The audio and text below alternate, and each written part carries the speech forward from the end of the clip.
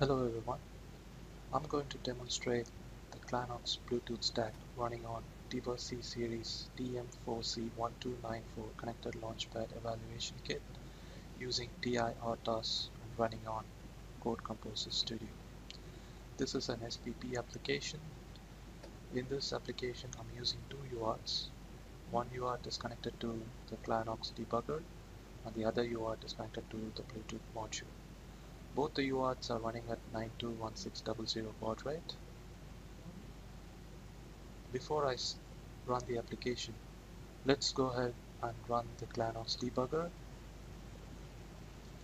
You can configure the UART by clicking on Connection Configuration. Here you can select the port number and baud rate. Since I'm using 921600 baud rate, I'm going to leave it like that and click OK. You can start a new debug session by clicking on Connection Start. Here you have to select the interface that you're using. Since I'm using UART, I'm going to leave it like that and click OK. Here you can see it says connected to the port COM5, so it's all good. Now let's go ahead and run the SPP application.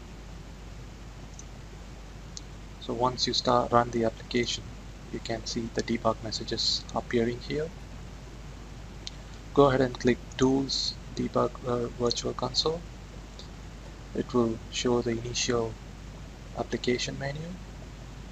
Before you test any other Bluetooth functionality, you have to select Initialize Bluetooth Stack option.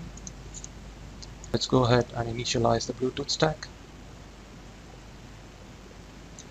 So the Bluetooth stack initialization is completed. Now let's search for the devices in the proximity. This will list all the devices that is in the proximity. I'm going to turn on the Bluetooth in my phone. I've turned it on. You can see my phone appearing in the list. So once you found the device that you want to pair, you can select C and enter. So now select the device that you want to pair. So I'm going to select 1 and enter. So it's trying to pair to the device. User confirmation is required on both the device side as well as on the application side. So I'm going to confirm the passkey by pressing Y and enter, and I'm going to say pair on my phone side. So once user confirmation is done on both the phone side and the application side, the initial menu is displayed again. Now let's go ahead and connect to the paired device by pressing 3. Now select the device that you want to connect. Connect to the SPP on the device by pressing 1.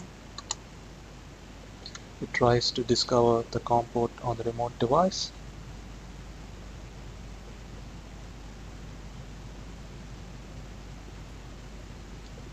So once it's done, we can go ahead and send test data through the SPP by pressing 3. So it sends the data and displays the speed at which the data is being sent.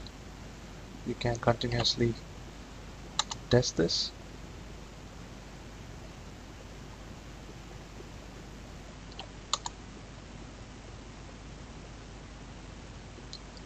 The speed is a bit slow here because this is a debug version, so we get debug messages as well, so that will slow down the Bluetooth connection a little bit. So once I implement the DMA and also connect an antenna to the Bluetooth module, the speed will be much better than this. So that ends the demonstration. Thank you for your time.